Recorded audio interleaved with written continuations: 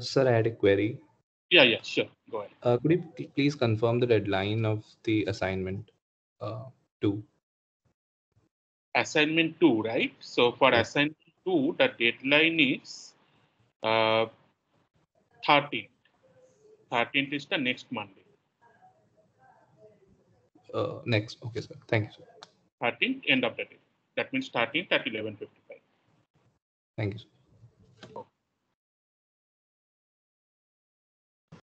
Also, Fine. sir, what is the timing of test? Like 9 to 10 or 10 to 11? Can you please repeat? So, what is the timing of test on 10? During the class hours. Okay.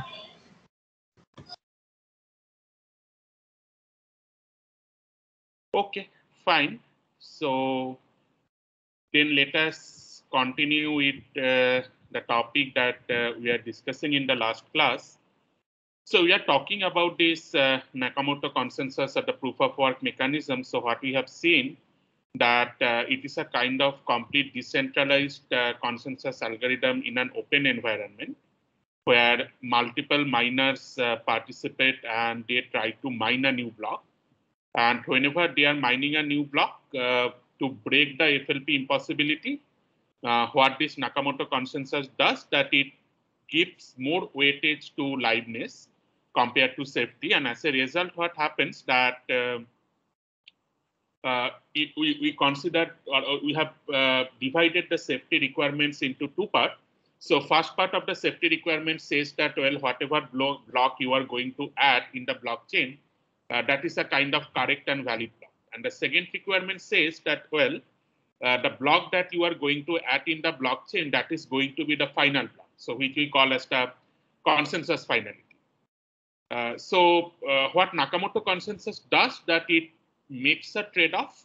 It gives more priority to liveness compared to safety, and as a consequence, the second requirement of safety, that means to ensure that the block you are going to add in the blockchain is the final block, this particular requirement is violated. So as a consequence, what happens that it tries to generate a valid block. So every miner independently tries to generate a valid block and include that block in the blockchain without having any kind of agreement among them that this is going to be the final block or this is going to be the unique block that is getting added to the blockchain. As a consequence, what happens that we might result in a fork, and whenever there is a result or whenever a fork is resulted, then eventually this kind of blockchains, they consider the longest chain. That means it applies the 50% rule saying that, well, whenever you are hearing multiple blocks from your neighbor, you accept the block which you are hearing from more of your neighbors. As a consequence, what happens that eventually one block gets propagated over the network out of the two blocks, and that way one block becomes part of the longest chain and another block that gets abandoned. And this abandoned block, we call it as a kind of fork block, and that way the fork can happen, and it doesn't ensure that the consensus finality is immediate. Rather, it kinds of tries to ensure kind of eventual finality of the consensus. That means whenever you are adding a new block, then so for example, Bitcoin, it ensures that a particular block is not spendable, or rather the transactions which have been added to that block is not spendable unless 6 more blocks have been added to the blockchain. So as a consequence, you are just delaying the usage of the transactions that are there in the block, ensuring that this block is the final in your blockchain. That means it has become a part of the longest chain. So this was the kind of broad idea behind proof of work. Now let us see that what kind of security attacks are possible on such kind of model, and how this particular consensus mechanism actually prevent from this attack. So one of the prominent attack for any kind of decentralized environment or any kind of distributed environment is the Sybil attack. So what is Sybil attack? Sybil attack basically says that, well, the attacker attempts to fill the network with clients under its control. Well, so that basically means that what might happen in case of a Bitcoin network or a kind of typical blockchain network, that you can create your multiple identities. So for example, if you have learned about the Bitcoin network, in case of Bitcoin network, you can create multiple different wallet with multiple different public address, and that way you can basically flood the network with public addresses which are under your control.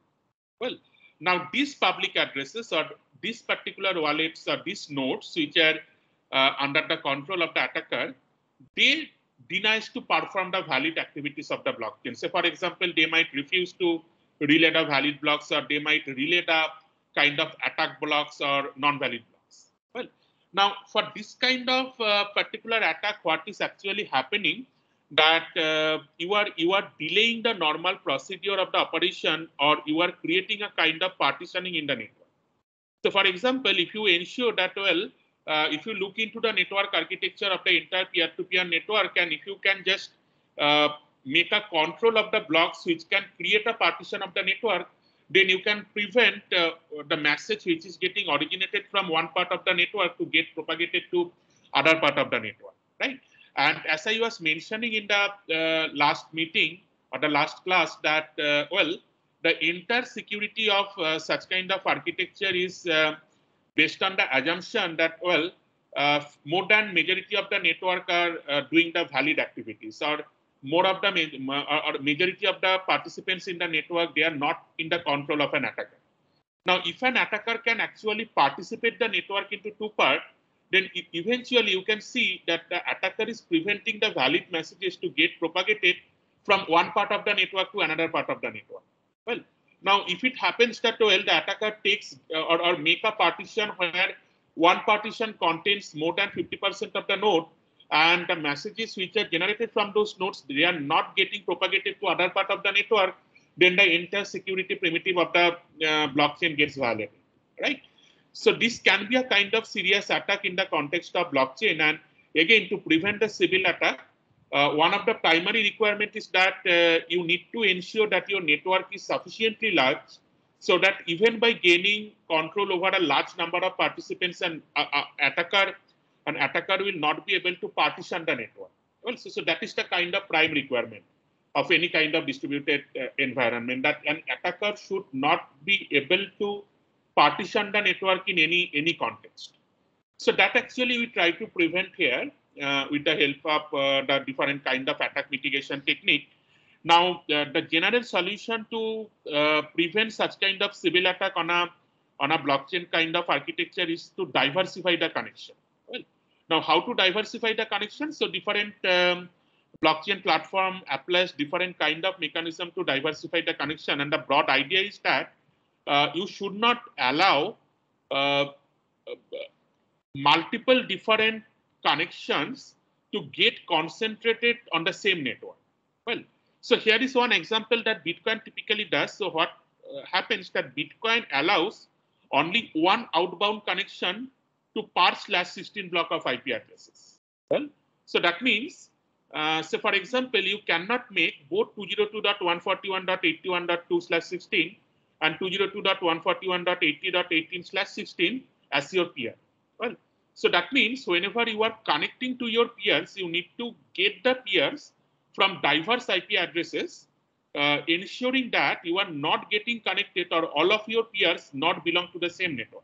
Well, so typically whenever the attacker will create multiple such identities, it is likely that all those identities is working on the same network. Well, it is difficult to create multiple identities globally on diverse network. Well, so that is the core idea here, that you do not allow the peers, or you do not allow to get connected to the peers which are from the same network. So under a /16 block of IP addresses, you only choose one node as your peer. Well, so that way you can diversify the connection, and if you can diversify the connection, then you can ensure that, well, you are not getting connected to more number of nodes, more number of attack nodes, or it is not like that more than 50% of your peers are the attack nodes. So remember that if more than 50% of the of your peers become the attack nodes, then actually you got influenced by the attacker, because you will rely on the message which you are getting from majority of your peers, right? Now, whenever you are relying on the message that you are getting from majority of your peers, and if majority of your peers belong to the attackers, then you are actually in the influence of attacker. Well, so that you want to prevent here. So, and that is the reason we want to diversify the connection, to ensure that, well, majority of my peers doesn't belong to the same network. That means if a network is under the control of an attacker, then I do not have a large number of peers from that attack network. Well, so that way I will ensure that it will never happen that more than 50% of my peers are under the control of an attacker. So these are the kind of way to prevent the civil attack on a kind of typical proof of work based blockchain architecture. Another kind of attack which can happen here is the kind denial of service. Well, so the denial of service attack works in this way that you send a lot of transactions to a block, to a node, and that way you block the processing power of that node. So if you are sending a lot of transactions to a block, to a node, then that node will only process those transactions, and most of its computing power is getting wasted for processing those set of transactions. Well, so to prevent such kind of denial of service attack, this proof of work based blockchain, they provide different kind of limits on the kind of actions or the kind of messages that you can propagate. So for example, it limits the forwarding of blocks. That means how many number of blocks you can forward. Then it disconnect a peer that sends too many transactions. Well, so that way such kind of preventive measures are being taken to avoid the denial of service kind of attacks. Now, as I was mentioning earlier, that this Bitcoin proof of work is computationally difficult to break. Well, so theoretically it is difficult to break, but it is not impossible. Well, so anyone can break the proof of work algorithm if you can gain more than 50% of the mining power. Well, so what typically the attacker does, the attackers deploy high power servers to do more work than the total work of the blockchain. So that way, the attacker tries to gain access of more than 50% of the hash power, or more than 50% of the mining power, what you call. So if you can gain access to more than 50% of the hash power or more than 50% of the mining power of a blockchain network, then actually you can do whatever you want. Well, so in that case, you can raise the different kind of attacks, including double spending. And interestingly, this double spending was not kind of rare on Bitcoin network. So there are multiple instances when such kind of double spending has happened, and many of the times this kind of double spending was from the mining pools. So mining pools means more than one miners, they create a kind of agreement among themselves and they collectively try to mine a block. So that is the kind of idea of mining pools.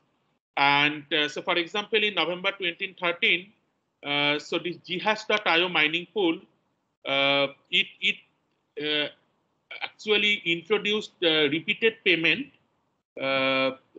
against this Bitcoin dice, which was a kind of gambling website. So what it did, it used the same Bitcoin to make a payment to this gambling website. Well, and that was the kind of double spending, and that double spending was possible because it was able to gain more than 50% of the mining power of the blockchain. And that way, there are other instances of such kind of double spending on the proof of work blockchain. If you just do a simple Google search, you can find it out that there are multiple such instances which are there. Another important and interesting problem of this proof of work blockchain is this monopoly problem. Well, so this also I was mentioning earlier that the proof of work depends on the computing resources which is available to a miner. Well, so that way, the miners which are having more amount of resources, they have more probability to complete the work. Well, because for example, if I just try to find out that nonce in my laptop, so possibly I will do a kind of, so as you already know that finding out that nonce requires kind of repeated trial and error kind of method. And that way, if I just keep on trying on my machine, the way I will do the computation, it is much more slower if I do the computation on a server. Well, so that way, the miner who has more amount of mining power, they actually gain certain advantage. So they will be able to find out the nonce much more faster compared to you, and that is the one of the reason you will see if you just look into the current blocks which are getting generated or which are getting mined in the Bitcoin blockchain, you will see that 99%, even more than 99% of those blocks are generated by some mining pools. Well, so it is, I think, practically impossible to independently generate a block because the way these mining pools are actually decentralizing the mining power among multiple different miners, and that way they are been able to generate the blocks in much more faster way. Well, and this monopoly problem actually in blockchain that can increase over time, and this is actually one of the classical problem from the theory of probability, which is called the tragedy of commons. This is an interesting problem in the game theory literature, which actually shows that in a probabilistic way, what actually happens that over the time, certain person in a community, they gain more power over others. Well, and the broad idea is something like this, that the miners, they will get less reward over time. So what happens that more and more miners are joined, and at the same time, the complexity gets increased and the amount of reward that is given to the miners, that got reduced. Well, so that way the miners will get less reward over time. As the miners will get less reward over time, that way the users will get discouraged to join as the miner. So when that will happen, that means the few miners will the large computing resources, they can get control over the network. Well, so that way, one of the interesting attack scenario which can happen on proof of work blockchain is this 51% attack. So the 51% attack says that a group of miners, they control more than 50% of the hash rate of the network. Well, now for Bitcoin, it is somehow hypothetical as of now because the size of the Bitcoin network is very large. So that's why getting or gaining more than 50% of the mining power or more than 50% of the hash rate is not yet been possible for any miners or mining pool. But it was not impossible. So it happened for Ethereum network, say one of the Ethereum test network, which was called Cryptom. In August 2016, well, so the miners were able to gain, certain miners were able to gain more than 50% of the hash power, and they actually controlled majority of the block generation in that particular blockchain. And very recently, there is another attack on. So in the last month, there was another attack on. Bitcoin Lite, which actually showed that such kind of 51% attacks are possible when your network is not that much large. Well, so that way, one of the primary requirement of securing the kind of proof of work blockchain architecture is to ensure that you are sufficiently diversified and that your network is sufficiently large. Well, so that you can, so that none of the attacker can get a control of more than 50% of the hash power of the blockchain. Well, so this is one of the kind of very primary requirement for maintaining the security or safety of the proof of work blockchain. So any query up to this point?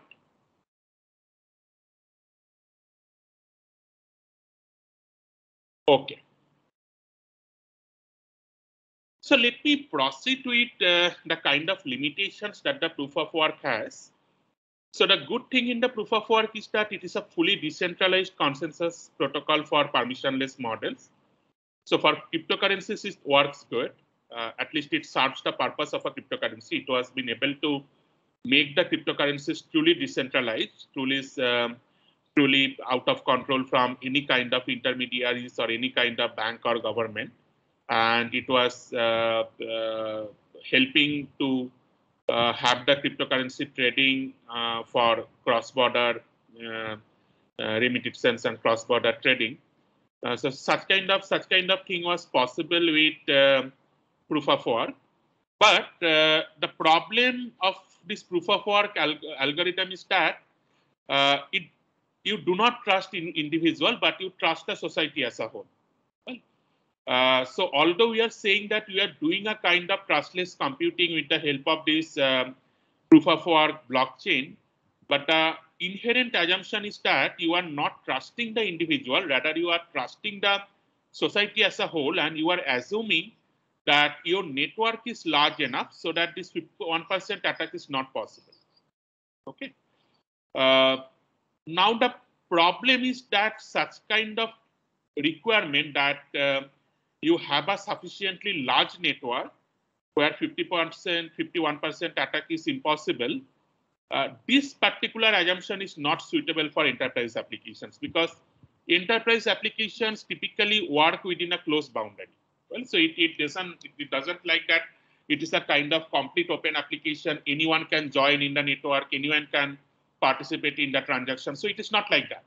Well, so the cryptocurrencies, you can say that it is a kind of very open network, but the enterprise application. So by enterprise applications, I mean the applications like the supply chain management, the kind of identity management, like the KYC management, this kind of applications. And here you can see that you do not have that theoretically infinite number of participants in the network.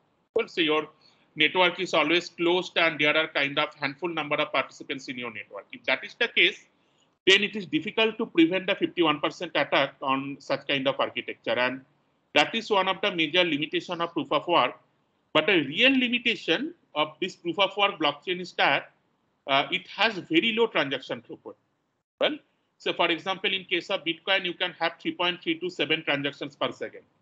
In case of Ethereum, it can support around 15 transactions per second. So this throughput, the effective throughput that you have, it is very low. And the primary requirement is the overhead, which is coming while finding out the nonce by computing the hash function randomly. Well, so you need to keep on trying to find out the hash function until you are successful. And depending on the current difficulty level of this kind of proof of work blockchain, you need a good amount of time to invest to find out that nonce value for the hash function. Well, and as a consequence, the block generation gets delayed. And another important limitation of this proof of work is the overuse of the computing power. Well, so you have millions of miners who are actually participated, and maybe thousands of them at a time, they try to mine a new block, but only one gets success. Well, even if more than one gets success, but ultimately the reward is given to only one miner whose block has been added or whose block has been the part of the main chain. So that means ultimately you are utilizing the hash power from one miner who had been successfully been able to connect a new block to the existing blockchain, but the power that has been invested by the other miners, that got wasted. Well, and this is basically a kind of major limitation for such kind of proof of work blockchain. And if you look that the energy consumption that happens over Bitcoin, well, that is actually significantly higher. So if I just, this is a simple graph, if I try to quantify it, so remember that this y-axis shows the values in terms of terawatt hour per year. So if I just try to quantify that, how much energy is getting consumed whenever you are mining the Bitcoin. So if you look into the carbon footprint, so this carbon footprint for Bitcoin is for every transaction in a Bitcoin is equivalent to 137,578 hours of watching YouTube. Well, so from this simple statistics, you can identify that how costly a transaction is in terms of the carbon footprint that is being generated. Well, then if you look into the electrical energy consumption per transactions, so this electrical energy consumption per transactions is equivalent to the power consumption of an average US household over 59.56 days. Okay, so that way you can understand that even for having one transactions in a Bitcoin network, you are requiring a huge amount of power that is resulting in a significant amount of carbon footprint. And that way, this is one of the major limitations or major drawback of the proof of work blockchain. Well, and globally, people have actually trying to find out algorithms, trying to find out mechanisms which can actually reduce such kind of energy consumption and such kind of carbon footprint. But again, the issue of doing or having an algorithm which supports the property of Bitcoin or which supports the requirement of Bitcoin is not easy to find out. Well, because we want to go to in a complete decentralized architecture while maintaining certain part of safety and certain and the liveness of the protocol. Well, so this is kind of challenging in case of a real environment. Now, as a consequence, several other mechanism for reaching consensus in a open blockchain environment that have been designed. So one of the idea was this proof of stake or POS. So possibly this POS was proposed in 2011 by a member in the Bitcoin forum. So there is no formal paper or formal document that explains this proof of stake. Rather, that idea came from a member of the Bitcoin forum that posted in the Bitcoin forum, and then people accepted that idea, and some of the blockchain network, they have tried to use that idea. So the idea of this proof of stake was that this probability of mining a block, it depends on the work done by the miner in case of proof of work, right? But in case of proof of stake, the stake that the miner holds, that means the amount of Bitcoin that the miner holds, depending on that, the miner will be able to mine the new block. Okay. So for example, the miner holding 1% of the Bitcoin can mine 1% of the POS. So the core idea is something like that, that you start with the proof of work. Now, as you are progressing with the proof of work, certain miners, they are getting Bitcoins out of this, out of participating in proof of work mining procedure. And the miner who are getting more amount of stake or more amount of Bitcoin, in proportion to that, they will be able to generate the blocks. Well, so you can gradually shift from a proof of work mechanism to a proof of stake mechanism. So you bootstrap with proof of work. Then, as you see that new miners are not getting interested in participating in the mechanism, then just to encourage the miners to still getting participated, what you can do, you can say that, well, if you are holding 1% of the Bitcoin, then you can mine 1% of the POS blocks. Okay. And the transaction fees which are there in those blocks, that will be given to the miners who is generating the block. So this proof of stake, it provides increased protection because executing an attack is expensive on proof of stake. To generate an attack, you need more Bitcoins because these Bitcoins are your stake, which you are keeping for mining a new block. Well, and that way you have reduced incentive for attack. So to raise an attacker actually need to own a majority of the Bitcoin. Well, so that way the attack will have more effect on the attacker itself. Because the attacker need to gain more, or attacker need to own the majority of the Bitcoin. So the attacker need to spend a lot of Bitcoin, a lot of money to raise an attack. So that way, it actually discourages the attacker to participate in the or to launch an attack on the blockchain. Well, now, in the literature, there are different variations of stake that have been utilized. Say there was idea of randomization in combination of the stake that is used in Next and Blackcoin. There is another idea of coinage, which was actually much more popular and that have been utilized in different proof of stake blockchain. So the coinage basically says that the number of coins multiplied by the number of days the coins have been held. So that is used in the PR coin architecture. So it basically says that, well, to participate in the mining procedure, you not only have to hold some amount of Bitcoin, but you need to keep the Bitcoin for some duration.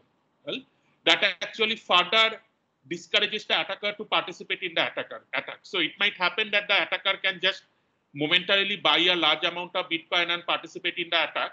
So this coinage, the idea of coinage is actually preventing those attackers. It basically says that, well, to launch an attack, it is not only that you need to gain a lot of Bitcoin, but you need to keep that Bitcoin for a longer duration. Okay. So that way, different variant of stake that got introduced in the market, and then other variants of this proof of work or open consensus mechanism that that was introduced. Another idea of that proof of burn. So in case of proof of burn, the miner should show proof that they have burned some coins. Well, so burning some coins means you have sent them to a verifiably unspendable address. So you are sending the coin to an address. That way, the coin get debited from your account. But at the same time, it doesn't got credited to any account because you are sending to an account where the account is unspendable. So it will not be able to spend those Bitcoins.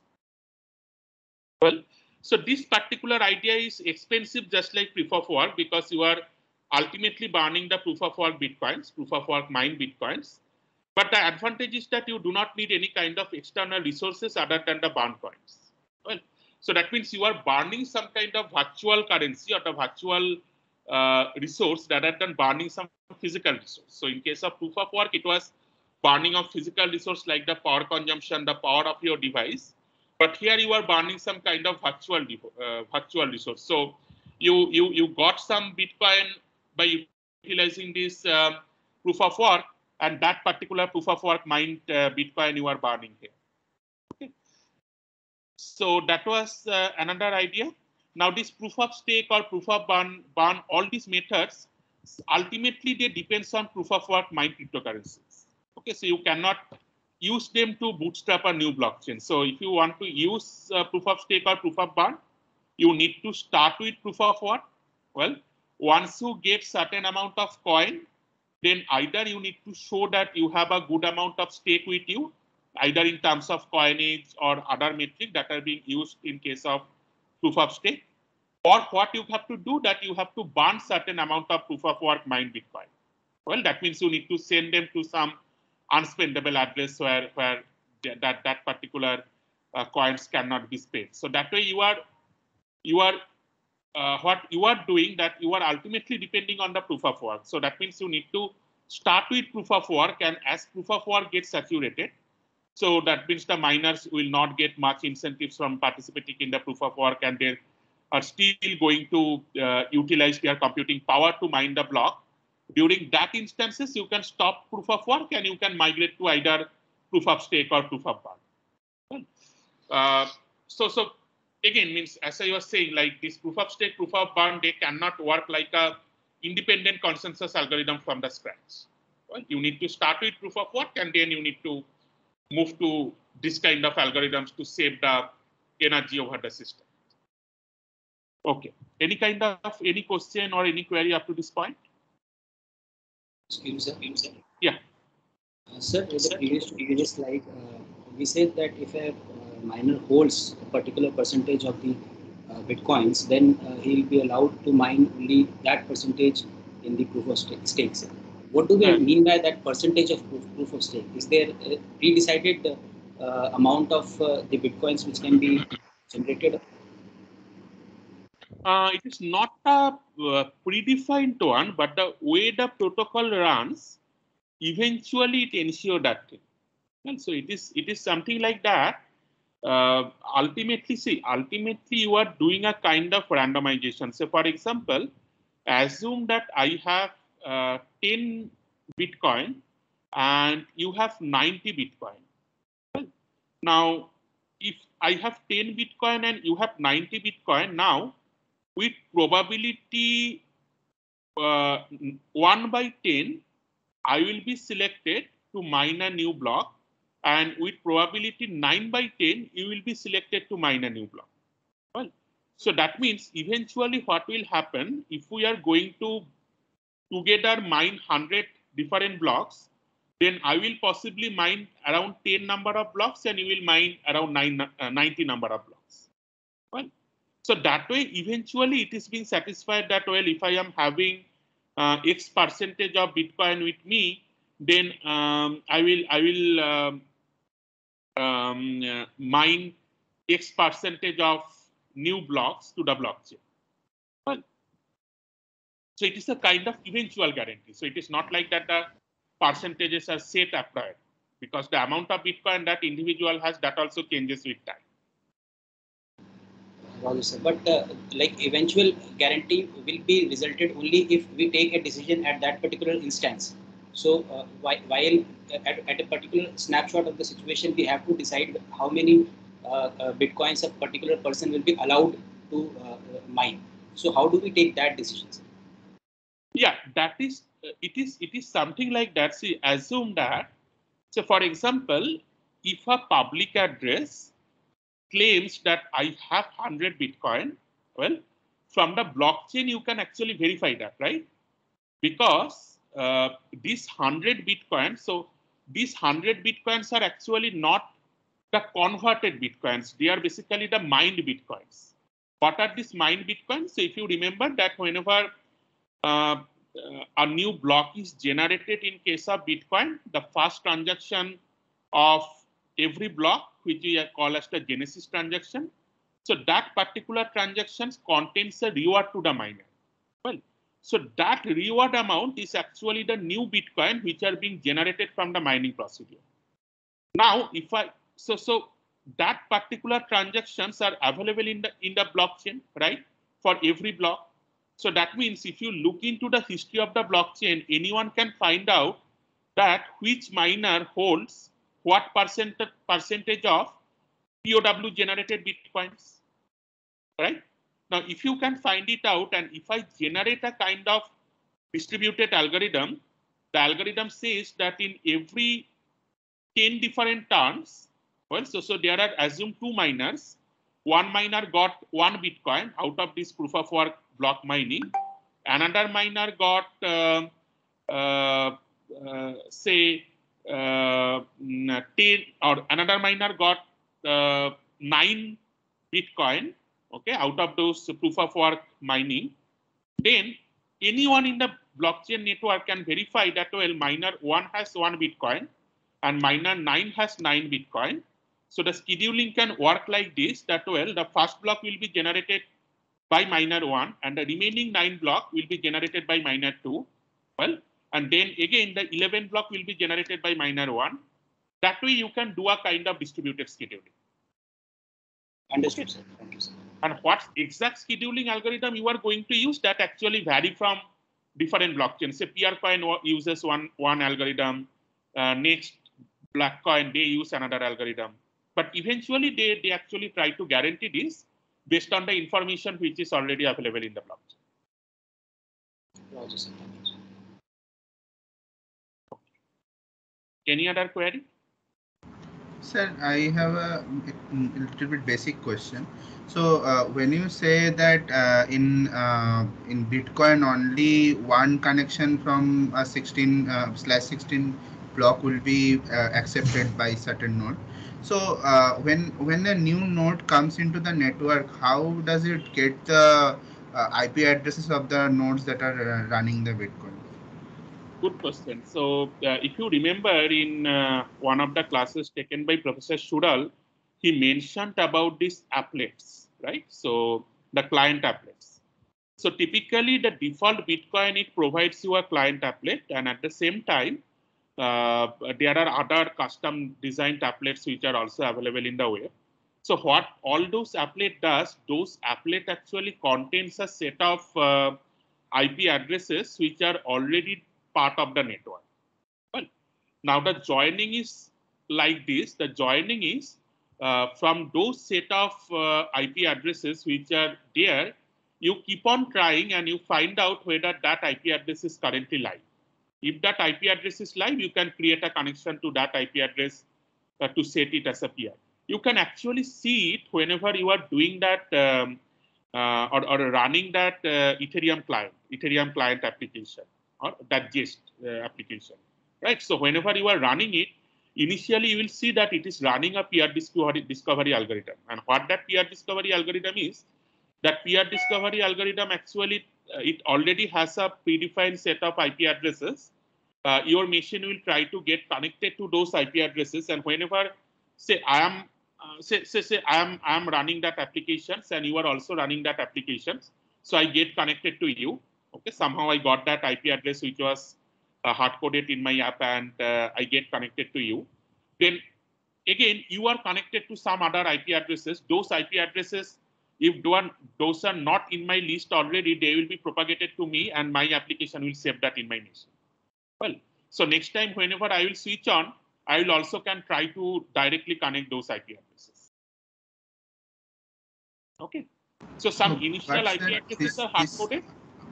This hard coding of IP addresses would be like a security risk, right? So like if these nodes are compromised and the nodes that are connected to it, they are also compromised, then you are by definition connecting to compromised network. Yeah, absolutely, you are right. And yeah, that is the reason. If you look into the general guidelines of using Bitcoin, Bitcoin always says that you always use an applet which is reliable. Either you use the default applet from Bitcoin. Well, so this default applet from the bitcoin.org, it actually has a set of verifiable IP addresses. Those IP addresses, it already knows that these are not the attacker nodes, these are the kind of general nodes. Or you use a third-party app which you can trust, or which you can know that, well, multiple other people are using that, and that is a genuine applet. Okay, actually that happened in the market. That happened in the market in the sense the attackers have released applets with those attack nodes, and that is a very common kind of attack which happens in kind of Bitcoin network. If you mistakenly choose an applet where which was designed by an attacker and it contains the IP addresses of the attack nodes, then you are actually get connected to those attack nodes.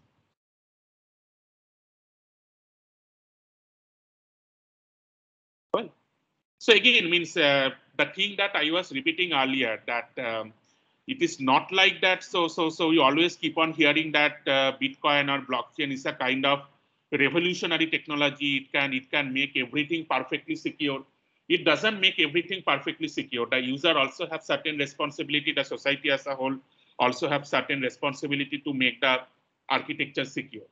Well, the good thing that it provides is that it provides transparency. Well, you can see that what is happening in the network, but at the same time, if you are not utilizing a verifiable pre-verified applet, or if you are not verifying your peers, or if you are not say just for ensuring that you are not utilizing a lot of computing resources from your machine, you have just connected to a blockchain network and you are not verifying the transactions. Okay, if you are not verifying the transactions, you can fall prey to such kind of attackers. Same thing happens for the applet as well. Means if you are not verifying the applet application properly, and if you are taking an applet application from an attacker node, you can get connected to an attacker node.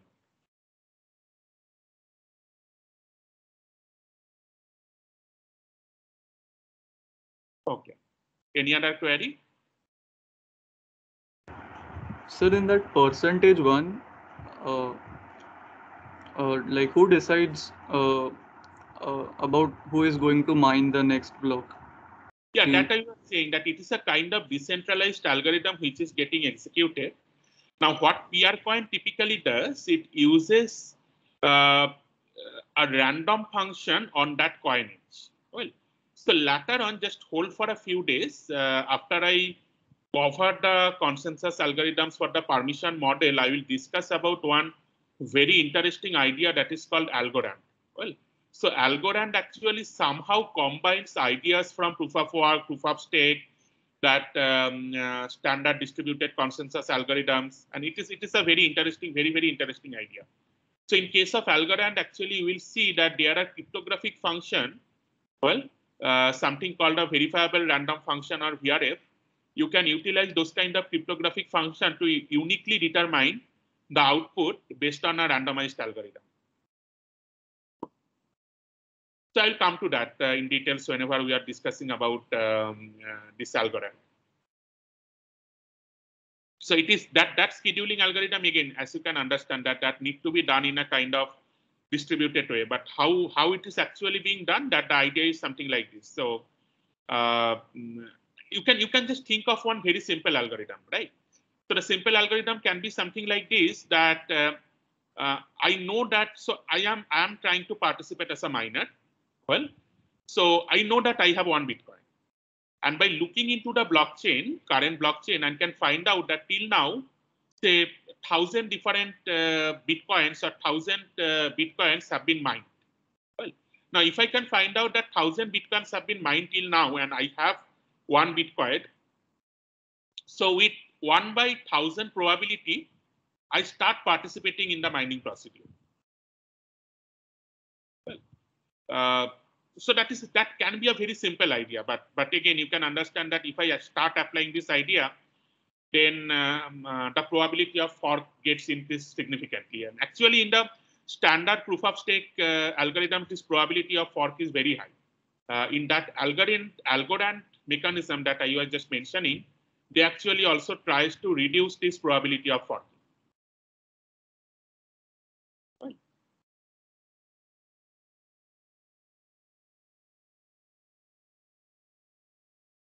Okay. Any other query? Also, let me know, means if you are not satisfied with the answer that are given by me, if you want to have some further discussion, yeah, let me know. Not a problem. Okay. So let me proceed further. So there are other mechanisms that have been designed for this open blockchain network. This proof of elapsed time is another of them, POET. So this proof of elapsed time that was proposed by Intel as a part of this Hyperledger Sawtooth, that was one branch of Hyperledger blockchain. This is a blockchain platform for building distributed ledger applications. So this was developed by Intel, and it used an idea called proof of elapsed time, or POET. So the basic idea is that each participant in the blockchain network waits a random amount of time. Now the first participant to finish. Will you go to the presentation? It is not showing now. It is showing. It is not showing. Or is it there? Okay, maybe in my system then. Okay. Others can see. If others are able to see it, okay. Just let me know if you are not been able to see. Okay. Yeah, might be some issue on my side. Yeah, you can hear. Okay, so I'm in the slide of proof of elapsed time. Just. Oh, it is there. Right. I made a mistake. I can see it. Okay, good. Fine. So yeah, so the idea of this POET is that you wait for a random amount of time. Well, now, so it is, say assume that I'm taking a clock duration of 20 minutes and I generate a random number in between 0 to 20. Well, now, whenever I'm generating a random number in between 0 to 20, that means, say I can generate 11, Professor Sural can generate, say 10, say Abhinav can generate 8, and that way each of us will generate different number. Now the participant who will generate the less number, that participant or that miner or whatever you call it, they will wait for that many number of time and generate the new blocks. Okay? Now the question comes that how do you ensure that I am not cheating here? Well, so it might happen that I have used my machine to execute a random function that will generate a random number in between 0 to 20. Actually generates a random number called 18. And I claim that, well, it has not generated 18, but it has generated 8. And as an attacker, I can always do so. And the core idea here is that if we use this kind of randomization, then it is likely that in every different round, different participant will get elected to mine the next block or to generate the next block. Well, so it is somehow a kind of leader election algorithm. That means that every round I am electing a leader, and that leader is proposing the new block, or that leader is generating the new block. And how I am electing the leader? I am electing the leader based on this random function. Well, I am saying that, well, everyone generates a random number. Who is going to generate the random number having the smallest value? That person becomes the leader, and that person is able to generate the next block. Well, Now here comes the challenge, like how you are going to prove this, that you have generated the smallest number. Well, so for doing that verification, that you have generated the lowest number and you have actually waited for that many minutes or that many time units before you have proposed a new block. This hyperledger sawtooth or this proof of elapsed time algorithm, it uses a hardware construction. So it utilizes special CPU instruction set that is called Intel Software Guard Extension or Intel SGX, which is a trusted execution platform. So the idea of this trusted execution platform is that it is a part of the hardware. Whatever computations you are doing there, that cannot be tampered by any operating system or any application. Okay, so it is basically a trusted code which is private to the rest of the application. So the specialized hardware at the SGX, it provides an attestation that the trusted code has been set up correctly and it has been executed correctly. Okay, so you can actually use this concept of SGX to actually take the help of the hardware to have an attestation that, well, your clock has got executed that many time units, and then only you have generated the new block. Well, but as you can understand that, well, one good thing of proof of elapsed time is that it can be used to bootstrap a new blockchain. But the problem of proof of elapsed time is that it is only or it is dependent on this Intel SGX, and that's why it has a kind of significant hardware dependency. Well, for getting it executed, you cannot execute it on any of the machines. So that way, different kind of algorithms that got proposed over time. There are many other techniques or many other open consensus algorithms that people proposed, but at the end of the day, it turned out that, well, those are not that much robust, or those algorithm has different kind of security concerns, and at the same time, this bootstrapping is always a challenge. That so the major advantage of proof of work was that it was being able to bootstrap a new network. Well, so you can start proof of work from the beginning. So you can start with a few trusted nodes and gradually you can increase the network. So that was the ability which has been given by proof of work. But majority of the other consensus algorithms that actually rely on the proof of work, and it basically says that whenever you are done with proof of work, you have reached to a kind of sufficient level in your blockchain with the help of proof of work, then gradually you migrate to proof of stake or proof of burn kind of consensus algorithm. And other consensus algorithms like proof of elapsed time, these are kind of very specialized algorithm which needs specific hardware support or kind of specific device support where only you can run the blockchain. Okay. So these are the kind of set of open consensus algorithms that we have discussed till today.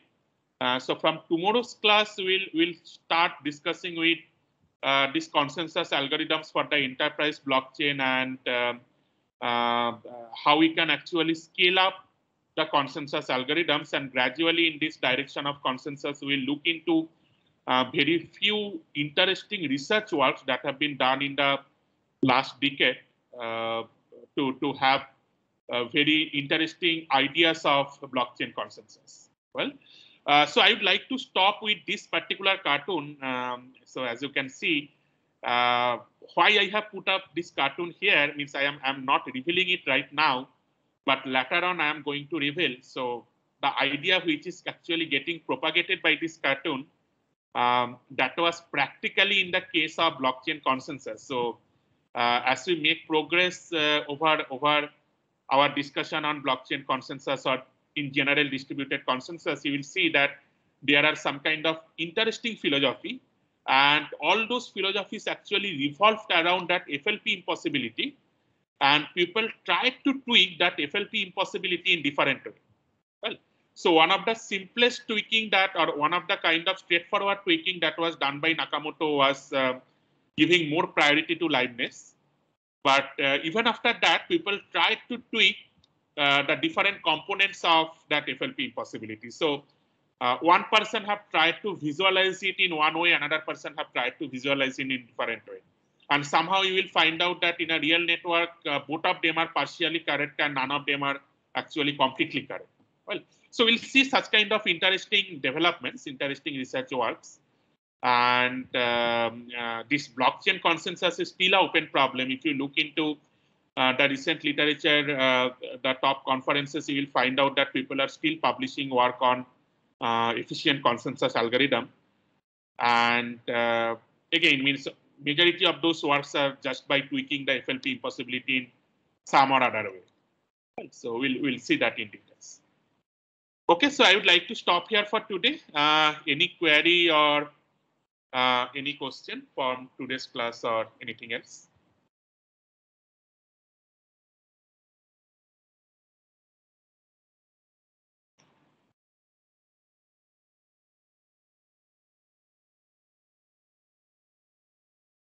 Okay, so